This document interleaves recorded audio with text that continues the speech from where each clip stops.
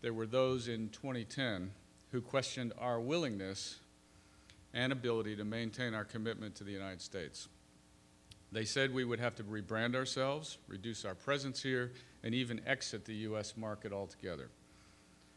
None of those options would have been acceptable to us. That would have meant abandoning tens of thousands of employees and retirees who represent generations of experience, innovation, and resilience. For BP, that would have been a big mistake, a mistake that would have affected people across the United States who count on us for secure and reliable energy supplies.